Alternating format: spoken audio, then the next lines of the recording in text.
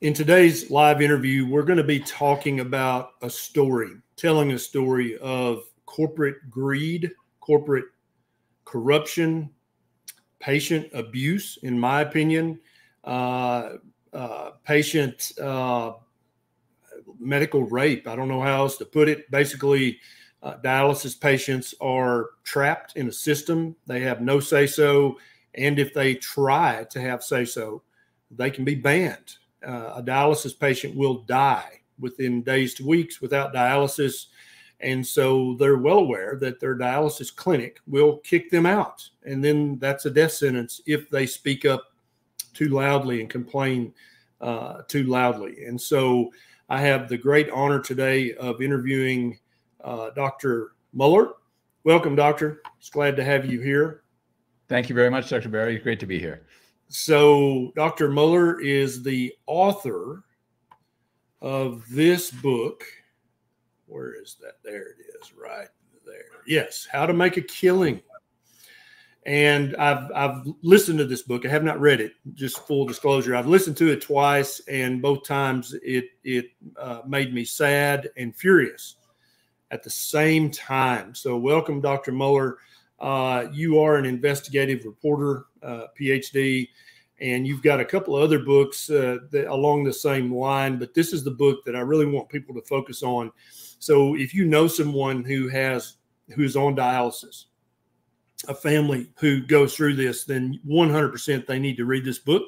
But I think it appeals to a broader audience because just the model of corporate greed and the model of how corporations not only capture customers, but capture the federal government in the process and have a direct insight on how legislation is written. I think this book contains all that and more. And so I highly, highly recommend it. Welcome, Dr. Mueller. How did dialysis get on your radar? How did this come about? Yeah, it's strange. I actually was like a lot of people who knew nothing about dialysis, knew nothing about those strange, pastel facades in the industrial parks and malls that I passed by. I knew nothing about what was going behind. I was writing a book about whistleblowing, and one of the the usual suspects, banks and national security and defense companies and big pharma, and one of the categories was big dialysis. I had no idea what that industry was about, but I was amazed at the number of whistleblower lawsuits and huge settlements to the tune of 400, 500 million a pop that they were writing, settling accusations of serious wrongdoing and going on their merry way. Their stock price was still going up. And I was fascinated by the kind of the corporate culture of these, of one company in particular, DaVita, which kind of seemed to style itself almost as a cult. I mean, you had to cross a bridge to join, and they had these big jamborees where they'd do synchronized dancing and funny skits where they'd play kill federal prosecutors, this sort of thing. And, I had formerly worked in investment banking, and I'm kind of interested in the corporate culture side of things. So that's how I got introduced to dialysis, and the amount of money sloshing around in the industry really caught my attention. Then I talked with caregivers, the dialysis nurses and techs and nephrologists, of course. And then I talked with patients. And at that point, I was no longer a sort of an impartial bystander observing something. I was in the thick of a really unacceptable, in my view, unacceptable situation. I should say that a number of companies, when I submitted before publication, submitted my comments that I was going to write in my book for their review, they strongly disagreed with my findings. And I nevertheless stand by my reporting. I included some of their comments in my book for fairness, but I stand by my 6 years of reporting and research.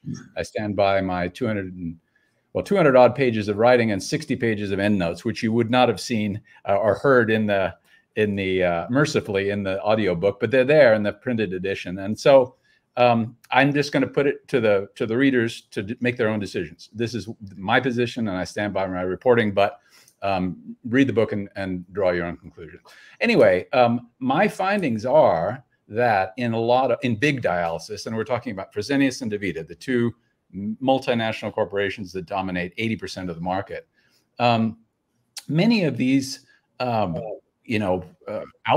outpatient clinics that they run, often in strip malls and industrial parks, there's a style of dialysis that's fast throughput. I mean, I've heard people call these clinics Jiffy Lubes, and they talk about cattle call dialysis, processing as many patients as possible. And that means short treatment times and high ultrafiltration rate. Now, I should say, obviously, each clinic is different. This is not true of all clinics, and it's not true of all clinics in Davida and Fresenius, and it's certainly not true of all clinics in other companies. But in many cases, this is happening. And other things happen, especially to the less profitable publicly insured Medicare, Medicaid patients.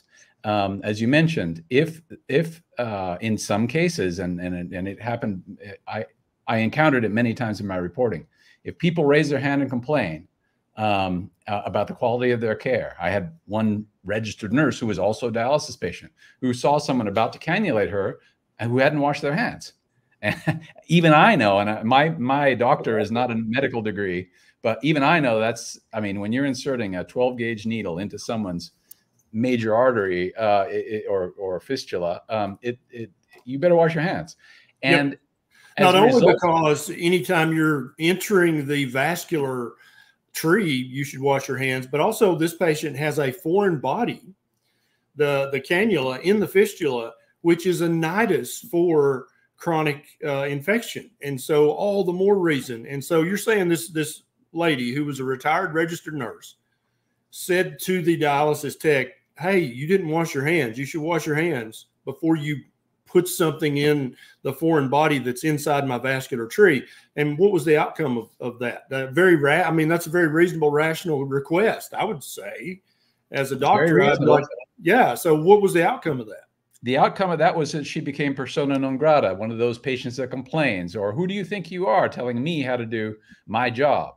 And, the fact is that dialysis patients are the ultimate vulnerable patient. As you pointed out at the beginning, Dr. Berry, if they don't come in, a minimum of 3 times a week for 3 hours in a session, and we'll talk about that later, should be longer on average, they're going to die. They're going to die in a short time. So, and it won't be a pleasant death. It will not be pleasant.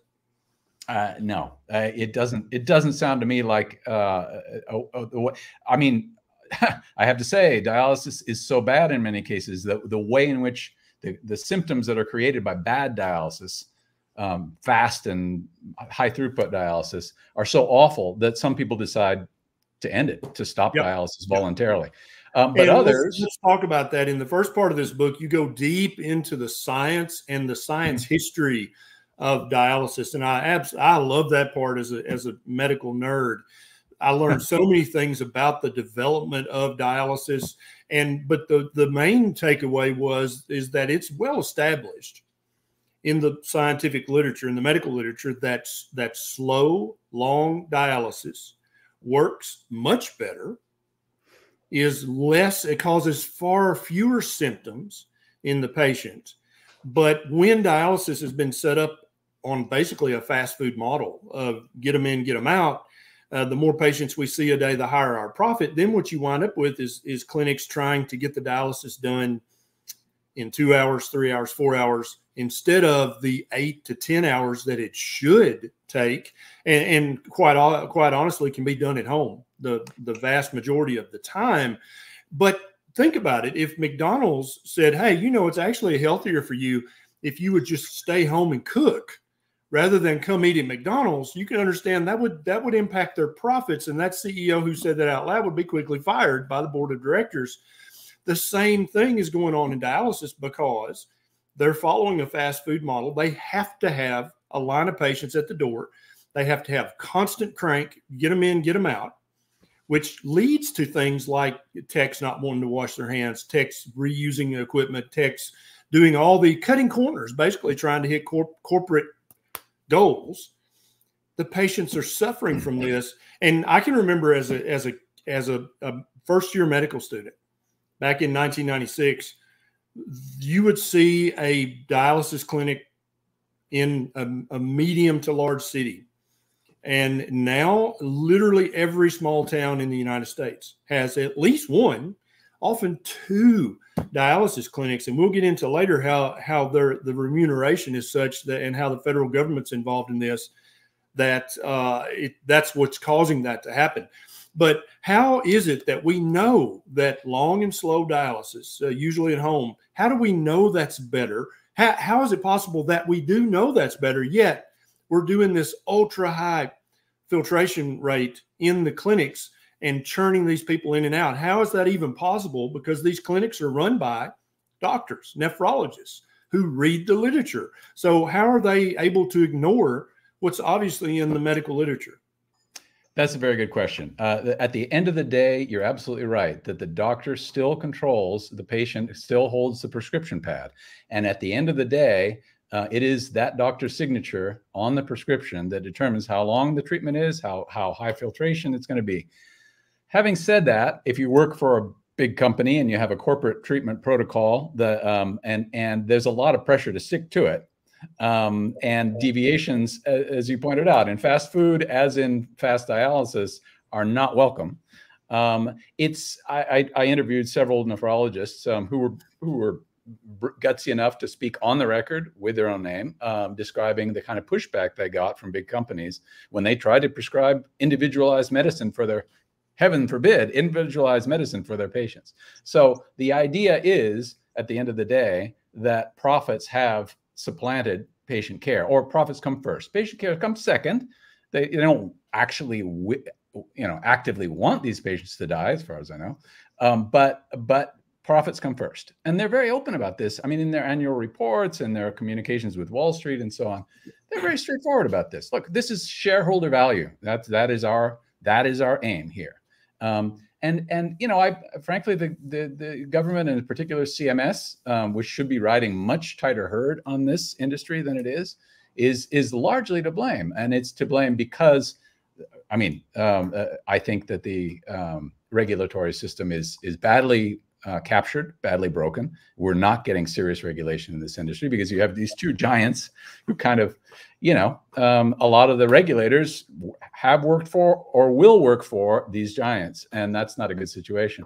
But ultimately, CMS, in the very metrics that it has set up, the very hoops that it has set up for these corporations to jump through in their dialysis treatments, like length of treatment time, like UFR, they're not even measuring that. Right. They're not even measuring that. So the government's plan itself is not demanding proper dialysis. And that's who pays the bills, is the federal government. So just to give viewers kind of a feel for just how big a deal this is, DaVita has over 2,900 clinics in the United States. They take care of over 225,000 patients. Fresenius has 4,100 clinics over that in the United States, and they take care of over 345,000 patients. Now, DaVita back in 2022, they clocked in at 11.6 billion in profits in 2022. Fresenius, 19.4 billion in profit. And let's be very clear, when we say profit, we're at least 98% of their income comes from the federal government. Because here's the thing that a lot of people don't know, and this is going to surprise some people. Dialysis is socialized medicine. It is the only part of medicine in the United States that is 100% socialized, meaning all their money comes from the federal government. There's probably a few ultra wealthy people who have a sweetheart deal with the dialysis clinic so they can get what they actually want and need. But the average person, the CMS, Medicare, is paying a little subset of the CMS that's dedicated to chronic kidney disease. They pay all the bills. How did that come to be? That's a fascinating story in and of itself. It really is. And it takes us back to a time in the early 70s where, and this really dates it, where the Republicans, the Democrats, the insurance companies, the AMA, everybody had a viable and executable plan for national health. Everybody thought, we are going to do what every other developed country in the world has done. We're going to make a national health plan. And dialysis was considered the first step in a rapid, rolling out of this plan. And the reason that it was so urgent is because it was the first vital organ to be replaced by a machine. And it was done quite rapidly after the war. And wartime creative geniuses started to create these machines, but they were kind of perfected, and the access, the fistula was invented in the early and mid 60s. And all of a sudden, this became a viable treatment. And people who were condemned to, kidney failure patients before were dead. The only thing the doctor would say was, go home, get comfortable, and your time will come very soon, in the matter of days. And so in a combination of different places around the country, Cleveland Clinic and in Boston at the Brigham and at University of Washington, under Belding Scribner's care, Dr. Belding Scribner's care, a series of centers of excellence created this treatment. But there were only a few centers of excellence, and a lot of people started to form a line at the door. And their reaction to this, at least in Seattle, was rather dramatic. They said, "Okay, we're going to set up a panel, a banker, a lawyer, and all non-medical except for one non-nephrologist." A housewife, as they used to call them, and a cleric would sit down and go through anonymized files of the different patients who were applying for treatment.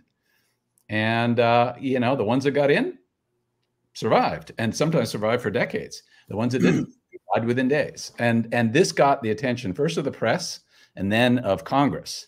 And so Congress said, after a New York salesman dialyzed on the floor of the House Ways and Means Committee, which takes a certain amount of chutzpah, it really got Congress's attention, and they agreed to pay for this miraculous but very, very expensive breakthrough medicine. There have been breakthrough medicines like polio vaccine and so on, but those have been cheap and easy to roll out. This was high tech and very expensive. And really, this is the beginning of our quandary with very expensive high tech medicine, both who gets it and who pays for it.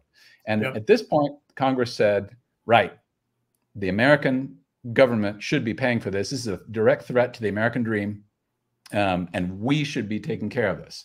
And that's what they did. They included in the brand new Social Security Act, legislation so that the people with kidney failure would be treated either with transplant or with dialysis, and the U.S. government paying the bulk of the costs.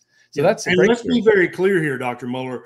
The technology, the invention, the innovation is almost magical. It reminds me a lot of the story of the invention of insulin. Like literally, these people had a death sentence. There was no option. That was it. They were dead within days to weeks. And all of a sudden now, thanks to scientific breakthroughs, thanks to the work of diligent doctors and MDs and PhDs, there's suddenly an option here where I don't have to die. And not only that, if the dialysis is done properly, I can lead a pretty darn happy, normal, healthy, comfortable life. And so Dr. Mueller and I have no problem with the science of dialysis. If done properly, it's almost miraculous. But the problem comes in the way it's administered by the corporations and the way it's paid for by the federal government. So the CMS, through the end-stage renal disease little subgroup, they pay all the bills for the vast majority of patients. Now, is this the same kind of Medicare deal? Like if I see a Medicare patient, I might charge $75 for whatever I did as their doctor, and then I'll get a check from Medicare for $37. Is it kind of that same model where Medicare really discounts what they pay? And so it doesn't matter what you ask for, what it actually costs. They're just going to pay you what they get. Or does dialysis clinics, do they have some sort of a sweetheart deal with the federal government? There is no, as far as I know, no particular sweetheart deal. There have been come and gone sweetheart deals where the differential between their reimbursement rate and the rate that they were charged by, say, Amgen for EPO was huge, and so they make a killing off of that. That has been that has gone away. The payment model right now, it seems to be, from my point of view, for CMS to lowball as low as possible, and it's cost-cutting mode. So $250 is their bundle, and you better make that work. Now, there are problems. You mentioned home dialysis. That is an absolutely critical part. That is an absolutely critical part of proper dialysis treatment.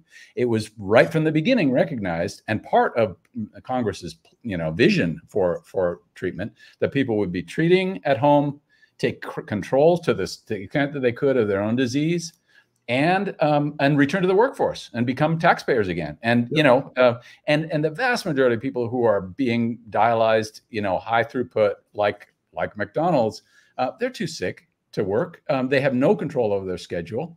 The travel time and then waiting time and recovery time. So it's just that the vision of Congress has gone there. But yeah, the fact is that the big companies and all dialysis companies make vastly more money on private insured patients than they do off of Medicare. I mean, the big companies actually claim that they lose money on Medicare patients. I don't believe that. I mean, these folks are not in the business of losing money. Right. But there's certainly, I mean, it's 3 and 10 times more profitable to treat a privately insured patient.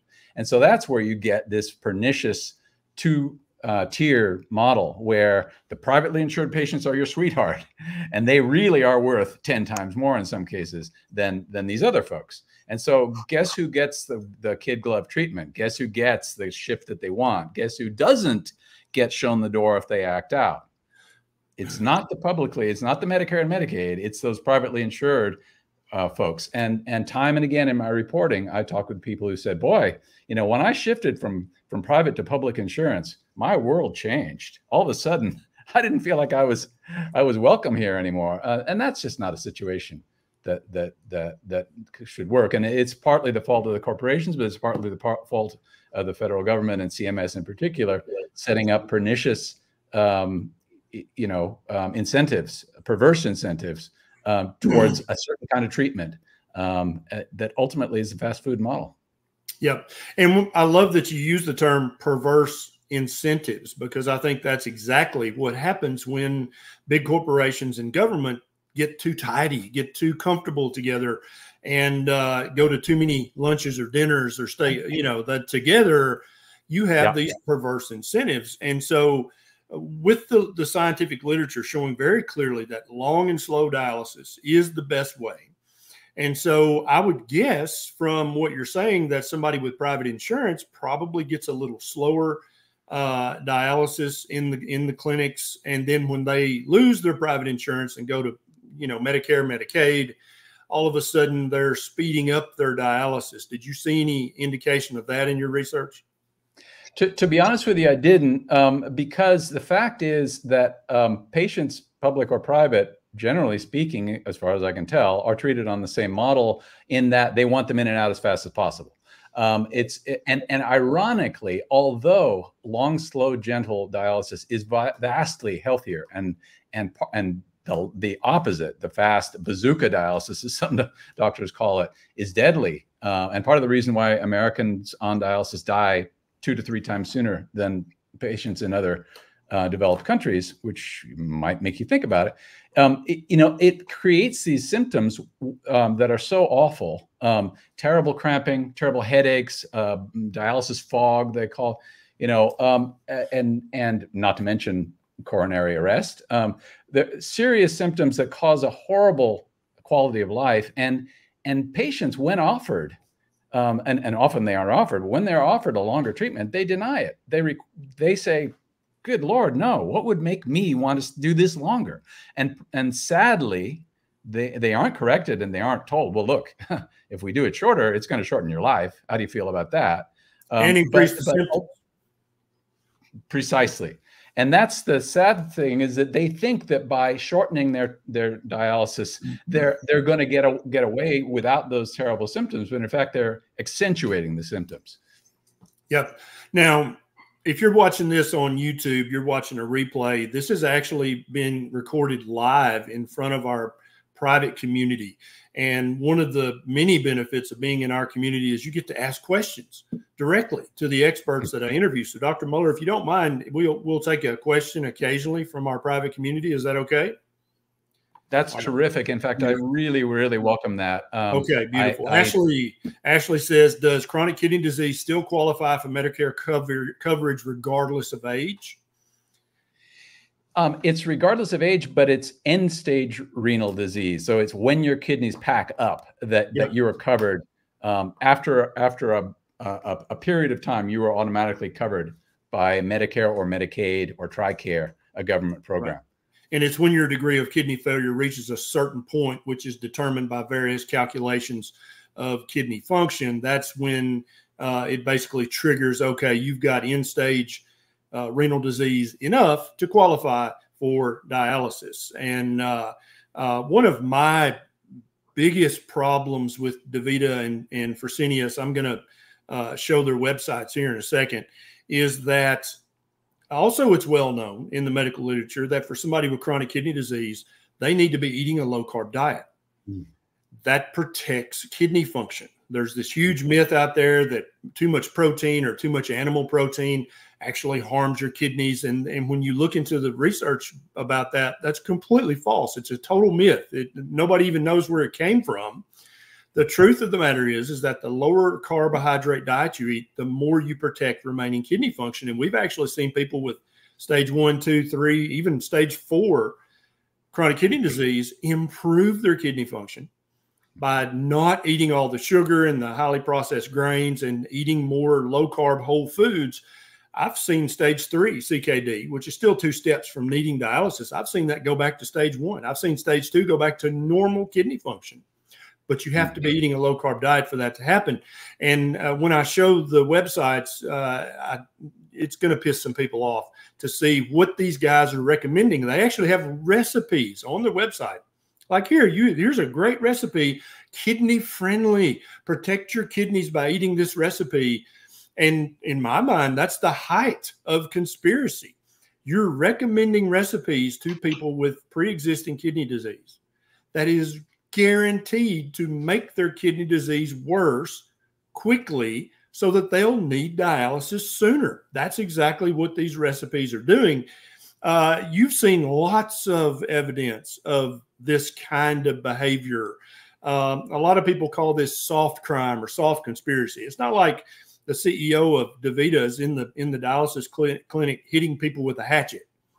That's not the crime we're talking about. This is very subtle, white collar, hands off, kid glove crime. Talk about some of the judgments that have been in the courts that have come against DaVita and Fresenius in recent years, and what kind of checks they had to write for their crime. Yeah, well, first of all, we should say that these were all allegations and that they were settled legally Yes. with all parties, and so technically nothing has gone wrong. They have bought the right, at least in my interpretation, to say they were innocent, and the government has bought the right to say they won the case.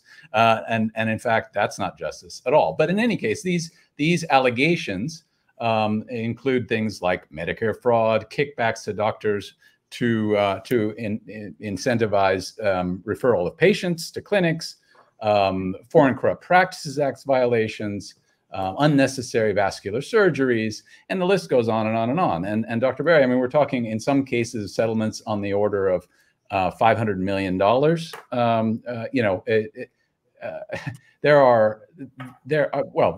EPO thing alone in Texas alone was $50 million. If you extrapolate that out to the rest of the country, and that was never done by the federal government, then you'll get a very big number. These are things that I learned while I was working on the whistleblower side of this and the lawsuits against the big dialysis corporations. And that again comes at the end of the day, assuming that these charges were correct. And this is an assumption. They were settled, and therefore technically they're not. But assuming they were, and if you read the complaints, they're pretty detailed, pretty interesting. And you talk to the complainants and the relators, the whistleblowers, they have some good data. Regardless, at the end of the day, if you allow corporations to simply write a big check, and this is in big pharma, and this is medical devices, and sometimes in the billions of dollars, and everybody walks away with jingling pockets and nothing changes. And the only people who aren't at that table are the patients. They are not sitting at the table. They don't Patients partake are the in loser. Yeah, they're the loser. And very often what I've found is that the judgments or the agreements, yes, we'll write a check for this much, to regular people like you and I, it sounds like a huge number. Oh my God, how many million? But to these billion-dollar corporations, it's not even a slap on the wrist. It's basically, they consider this just the cost of doing business. Every now and then you're going to have to write a check like that. They figure it into their budgets for coming years. They have bean counters that say, okay, we can get away with this because the most we're probably going to have to write a check for is this amount. But we're going to make 10x that much by cutting this corner or that corner. These are literal conversations that are happening in corporations like this every single day. Oh, we can save, $100 million a year, and the biggest the check's going to be is maybe 10 million. Yeah, obviously that's a net win for the corporation, so they're going to do that. You mentioned Epigen, so this is a synthetic erythropoietin, which is a chemical that the kidneys secrete that encourage bone marrow to make red blood cells, which carry oxygen and do lots of other things. My listeners know about red blood cells. We talk about those a lot.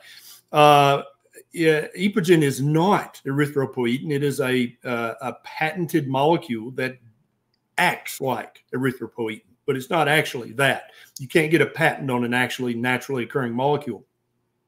Let's talk about the Epigen fiasco that happened with these two big companies.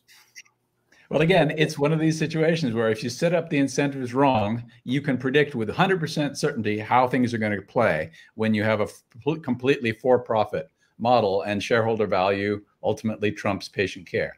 Well, EPO came along, I believe it was 1989, Amgen invented it, and 1991, Medicare decided that they were going to pay for it. And they decided to pay for it in a way that produced a very perverse incentive in that every dose of EPO, every ounce of EPO, every cc of EPO that you used, you being a big dialysis company, but also oncology and other uses, you would make money because you're, again, the rate at which Medicare was reimbursing you for that drug was higher than the rate you were paying to Amgen to purchase the drug.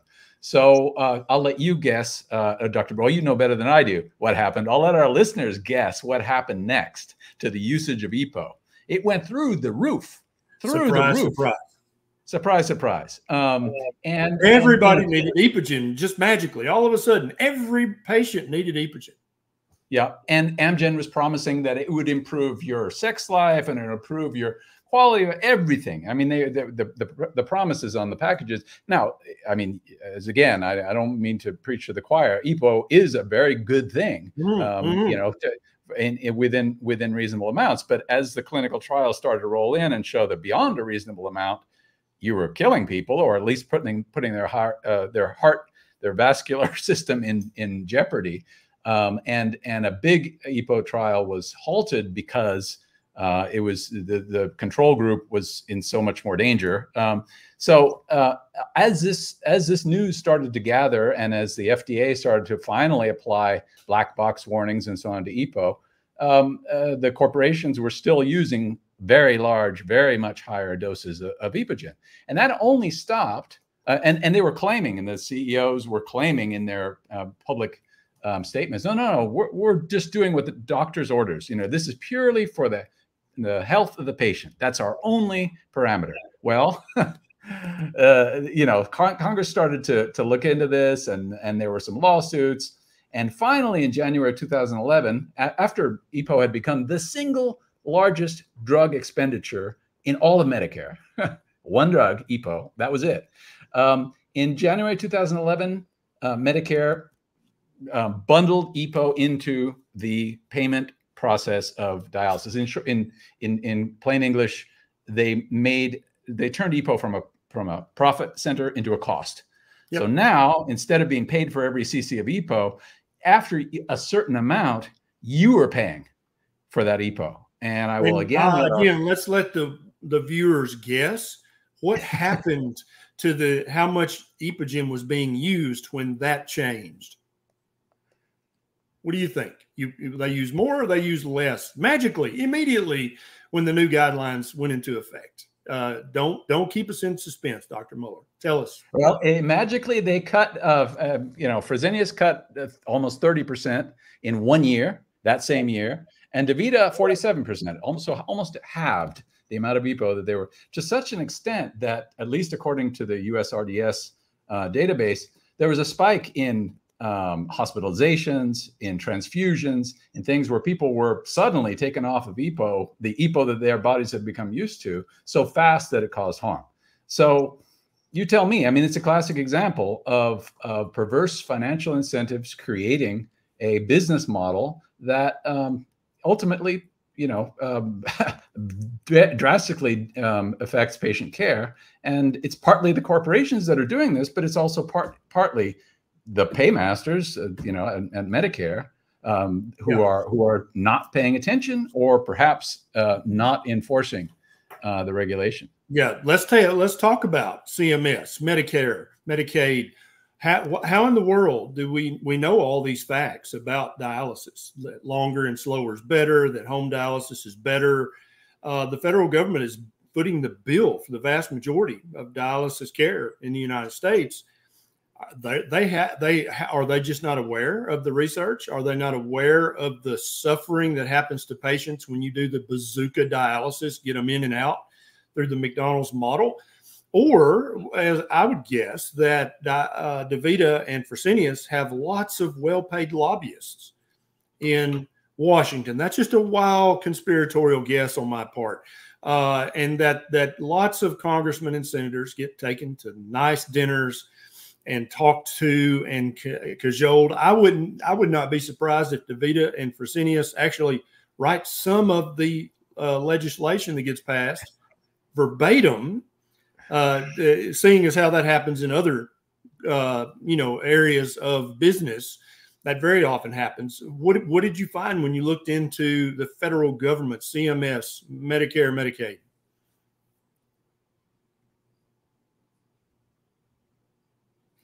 No, exactly. I mean, part of it is capture. Part of the problem here is that the big corporations are very powerful. They have a lot of lobbyists. They have a lot of political.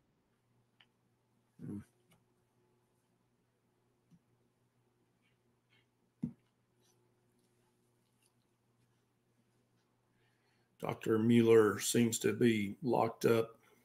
Hopefully he'll come back around in a second.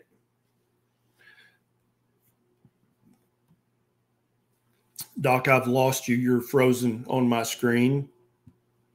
I'm going to take this opportunity. What you may want to do is just close out and then come back in with that. Oh, wait, maybe you're back. Are you there? I'm back now. Should I start again or? Yeah. Answer that question again, because you locked up there for a second. Okay. Yeah, part of the problem here is certainly in regulatory capture. I mean, these big corporations have huge lobbying teams. They're very well capitalized. They spend a lot of money on getting their word out. But it's partly also, I think, the determined cost-cutting mentality of CMS. They really do want to minimize costs. One person, and this is not in my book, and this is something that was completely said not as part of an official conversation, but I heard it, and then I started seeing the symptoms. This person who worked at CMS said in a sort of an unguarded moment, "Do you really think we want those people to live longer? That's a huge cost." Sure. And if you're thinking in terms of minimizing costs, then those every year that a dialysis patient survives is another year you have to pay for them. Now, right. That's a very short-sighted way of looking at it, because if you did it right, if you did home dialysis, if you did preventative medicine, if you kept people on their kidneys, if you used the miracle new GLP-1 agonists and SGLT2 inhibitors and so on, if you did preventative medicine, you'd save a ton of money.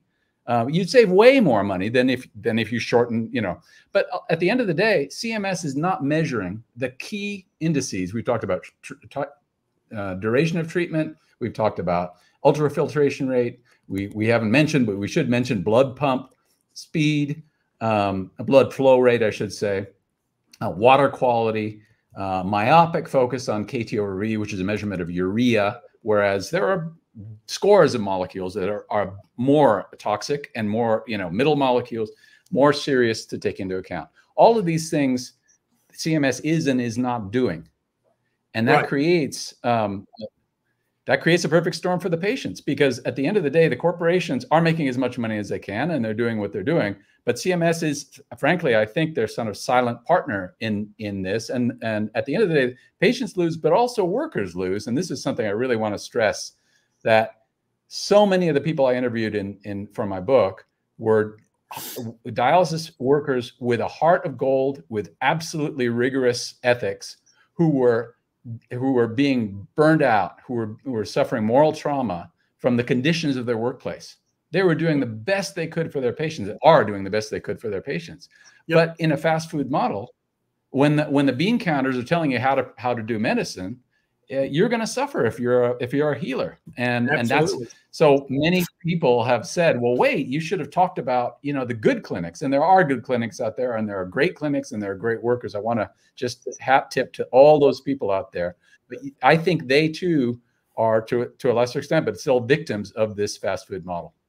Yeah. And there's 7,000, more than 7,000 dialysis clinics in the United States alone. I would encourage, if anybody watching this, if you have a friend or a relative who is a dialysis nurse, a dialysis tech, works at a dialysis clinic, I would recommend Dr. Mueller's book to them, because I'll guarantee you, Dr. Mueller, the average nurse or tech that works in a dialysis clinic, they're absolutely ethical and moral. They absolutely want to do the best thing for the patients. But they are given these guidelines by the corporation, right? And they have to follow those guidelines, or they'll be fired. They'll be, punished and fired. But I guarantee you the majority of techs and nurses do not know that there is a much better way to do dialysis, not for corporate profit, but for the health and the comfort of the patient. And I think any nurse or dialysis tech, if they read your book, How to Make a Killing, they would be quickly faced with an ethical question. I want to help patients. Every nurse wants to help patients. Every doctor, every tech. I bet there's nephrologists that work they're lazy. They have not read the literature. They don't know that long and slow is better. They don't really understand that KT over B, that's not the best measure of success in dialysis. They think that bazooka dialysis is just as safe and just as comfortable. They just don't know the truth. And so I recommend anybody, if you have a friend or relative working in a dialysis clinic, ask them to read this book, because they're basically unconsciously complicit in how these patients are being treated while trying to do the right thing. Let's talk about KT over B. So this is a measure that they use. Go into some details about this and tell us what does that miss when you just go by KT over B? What are you missing? What are the other markers that could be used? Yeah, KT over B is it's urea. It's the speed at which urea is removed from the blood, basically, and it's abundant in the bloodstream. It's easily measured. And it models the behavior of other bloodstream toxins during dialysis. That's the assumption, that if you measure urea clearance, you're measuring how well you're doing in clearing all these other molecules. The problem is that urea is water soluble, and so it's easy to dialyze away, relatively easy to swiftly get rid of it. And it's not representative of a bunch of other small solutes. And we're talking phosphate and parathyroid hormone and phenols and indoles and other things. And nor does it accurately model middle molecule substances. It doesn't model protein-based substances. And it leads to this kind of tunnel vision about, if I get sufficient, adequate is this terrible word that is used, KT over B clearance. If I hit that number, I'm done. We can turn the machine off. that's not the be all and the end all of dialysis quality, but it has become the be all and the end all. And I'll give one reason why. It's darn easy to measure one number. It's easy to do it fast, and it works well with a corporate fast throughput treatment model. And again, I think the medical community and the corporate community have been, the medical community has been shaped in many ways by the corporate community, given the power of the corporations. And therefore, the definition of success in dialysis has to some extent been set. I mean, obviously, Edmund Lowry and others who were involved in the groundbreaking determination of KT over V, they're wonderful scientists, no question. Edmund Lowry also worked for National Medical Care, which is one of the great big corporations that became was bought by Fresenius. But there is at the time it was useful to put up some sort of measures for baseline benchmark measures for how well we're doing here. But rapidly, KT over V became the only measure of quality in dialysis, and that's a disastrous mistake. Another issue is fluid removal. I mean, many people who work in dialysis don't understand the vital importance of not, as some people say, ripping off all the fluid in one go, and that's ultrafiltration rate. If you bump up that ultrafiltration rate, you are going to cause serious harm, organ stunning. The list of harms is incredible and widely understood, but not if you're working in this mentality where, okay, here's how you do it, and here's the manual, and turn the crank and process as many widgets as you can. It does fit this sort of fast food mentality, but people are not burritos. No, I totally agree. And speaking of fast food, let's talk now about my big grievance with DaVita and Fresenius. So here is the DaVita website. And this is just one of many recipes that they have on their website. Apple Crisp. DaVita actually is partnered with the American Diabetes Association. And you can see that one serving, which is a half cup. First of all, we know nobody's going to eat a half cup of something that's delicious. Has 47 grams of carbohydrates, all of which turn into sugar, which spikes the blood sugar, is going to spike the insulin, is going to cause inflammation, and is going to worsen kidney function. This is well established in the low carb nutrition literature. There is no arguing with this. Especially if you're a diabetic and you're going to eat something like this that's going to spike your blood sugar, you're basically destroying kidney function. Now, Fresenius has similar recipes. Did it switch to the Fresenius website when I clicked that, or is it still showing DaVita? Still showing DaVita at this point. Okay, all right. I've got to do it a different way here. You'll have to pardon me, my technology here. Okay. Let me show you the other website. Okay, now let me show you the other website. This is Fresenius. And these are some of the recipes: fruit bars, lemon ginger coconut cookies, cream cheese sugar cookies, very bread pudding, mint chocolate brownie recipe. Every single one of these recipes is going to harm kidney function. Wow. Okay. So now you kind of see where you're looking at from the corporate end, and I'm looking at it from the low carb protects kidney function end. Literally, this would be like the manager of your local McDonald's saying, yeah, you don't need to eat meat and vegetables and cook at home. That's dumb. This ultra processed food we've got in our clinic, that's just as healthy. It's fine. And knowing that it's not fine. And so you can't tell me at the corporate level, at the boardroom level, they know that these recipes are harming kidney function. There's no way they can't know that. The only way they can not know that is just willful ignorance, willful blindness, not refusing to look. And so this is a huge, huge deal, in my opinion, that they are recommending foods to people with stage 1, 2, 3, 4, because everybody's going to go to their websites and say, oh my God, I want to protect my kidney function. Yes, Yeah. right? Yes, of course. You go to the DaVita website. Oh, look, they're partnered with the American Diabetes Association. Oh, good. That's perfect. Right.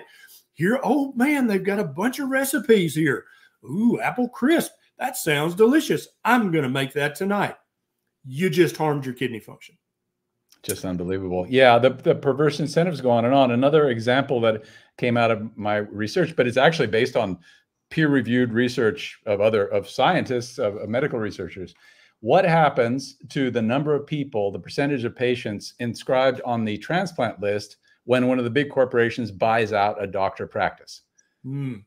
Every single time, well, every single time, no, but there's a substantial percentage, 10 to 15% decrease in the number of people who get sent for transplants. Now, why would that be?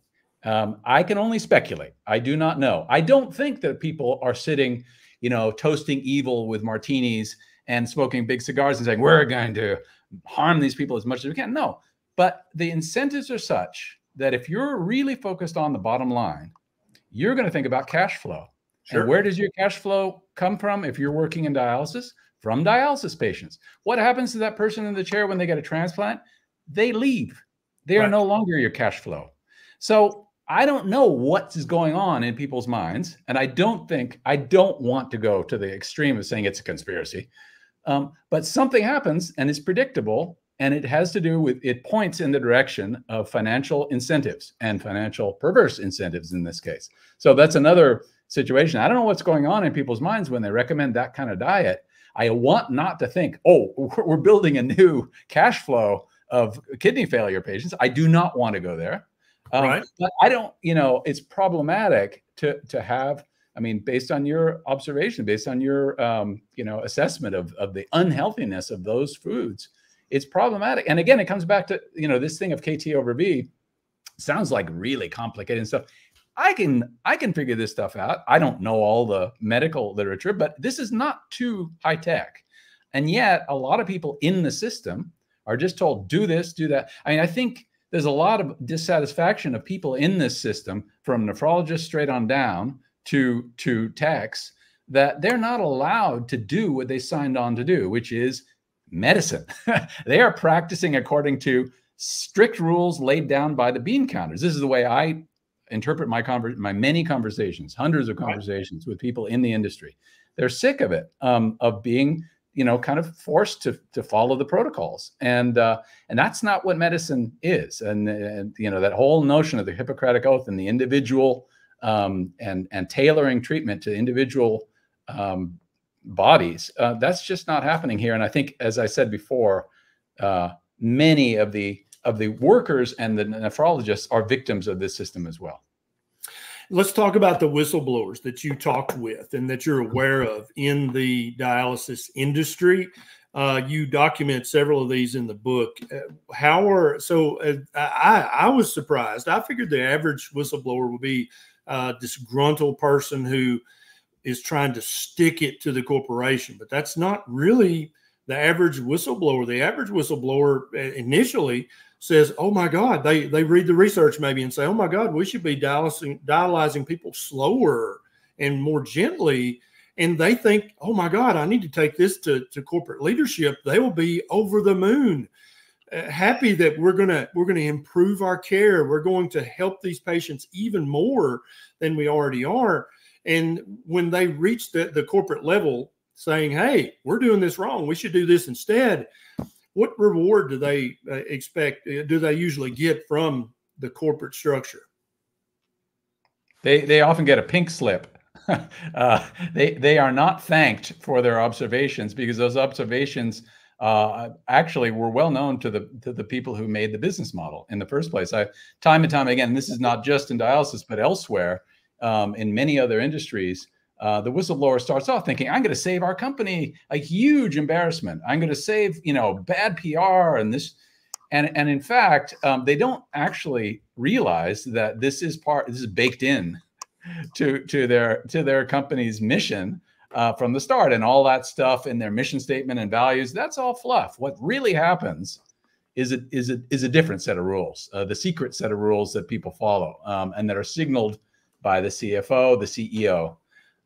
So in this case, I mean, I talked with a number of whistleblowers, as you said, and one fascinating guy, David Barbetta, he was in the mergers and acquisitions area, and he started to, when he started to look at the valuations, he started to think, wait, I think his first reaction, this is my interpretation, his first reaction was, I can save our company from a real embarrassment here, because there's a discrepancy between what we're buying at and what we're selling at, and that shouldn't happen. And gradually, he was disabused of that idea that was accidental. I mean, and again, a lot of people were disgruntled, but only he spoke out, and he ended up filing a whistleblower suit against DaVita, and that was settled in a federal court in Denver for an amount north of $400 million.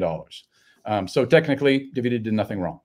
But the kickbacks to doctors, which is what he alleged this was all about, paying them more than market rate in order to incentivize them to send their patients in the future to these clinics, that was the nut of his lawsuit. And he's not the only one who has alleged it, and he's not the only one who's brought suits to this. And to this day, there are cases before the courts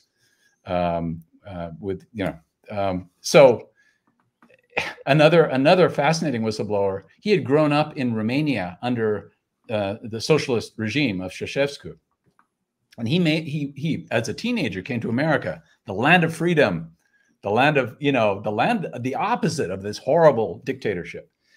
And he went to work as a dialysis nurse, and he began to see in his corporation this weird sort of groupthink, and again, interpretive group dancing and call and response and these sort of weird religious signals and things. And he said, oh my God, I left Romania to get away from this stuff, and here it is. My CEO is preaching this. So it was an interesting observation, again, of the way in which corporate culture can really inform the behavior of a lot of people, inform their morals. A lot of people, your conscience is something you leave at home. I mean, you don't bring it to work.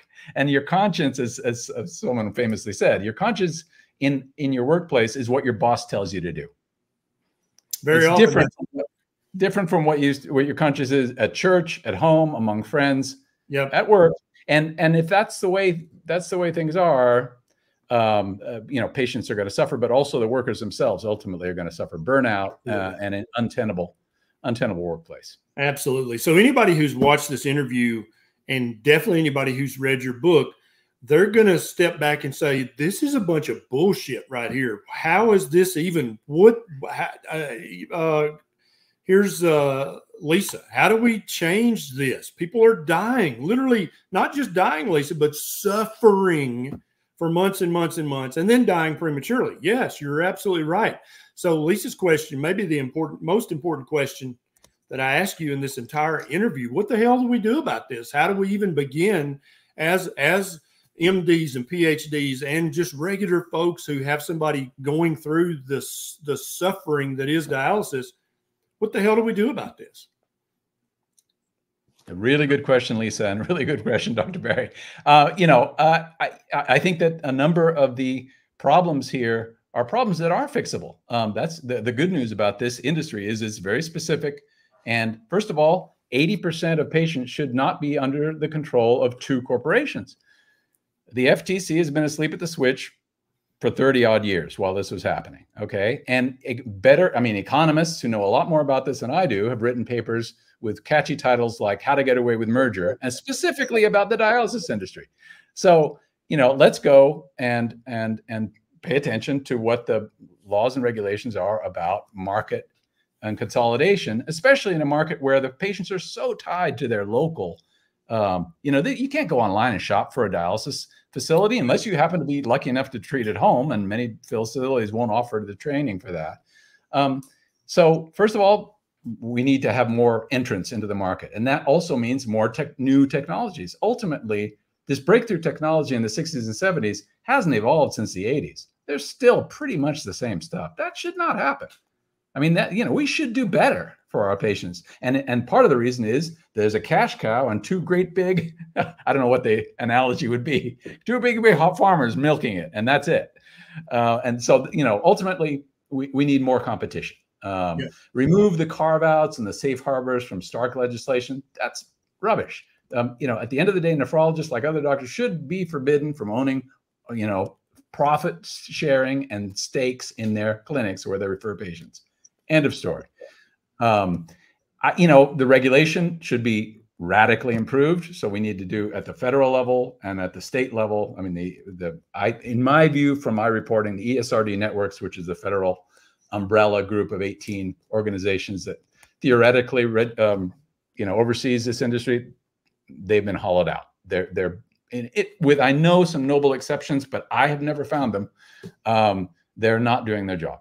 And the state, you know, survey, state after state after state complained to me, we don't have enough budget here to go to all the facilities, even the ones that we're required to go to every 2, 3, 4 years. So better oversight, more competition. And then again, we've talked about some of the shortcomings of CMS, but CMS needs to fix its misaligned or downright perverse incentives. And they need to be measuring the time of treatment and reporting how long a treatment lasts for every patient in every facility, how high the UFR is, and docking folks who don't do it right, blood pump speed, blood flow rate. These things are critical to patients' lives. These need to be measured by CMS.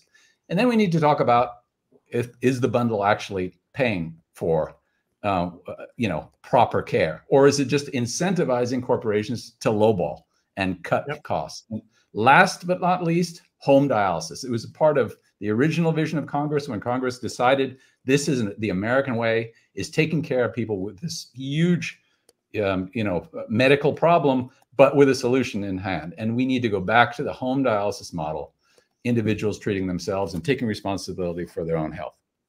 And I think that I would love it if every healthcare provider in the United States read your book. You'd probably be okay with that too. But I'm talking about every nurse practitioner, every physician's assistant, every primary care doctor, every family doctor, internal medicine, pediatrics. They all need to read this book.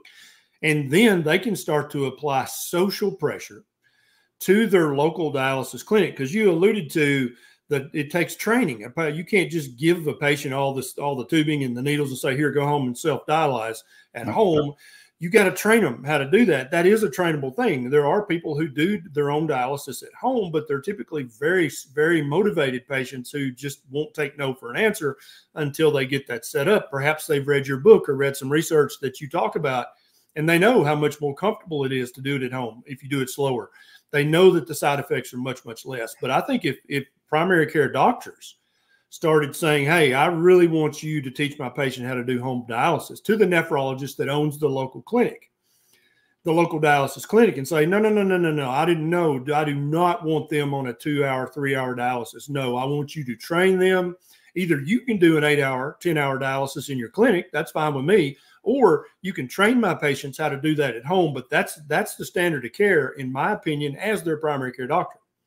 And I expect you to give my patients that. I think that would go a long way. Enough primary care doctors saying that to the nephrologist, like, we know you make more money when you do this in 2 or 3 or 4 hours. We get that. But also as this patient's doctor, I don't give a damn about your bottom line at all. Literally. No, I don't care at all.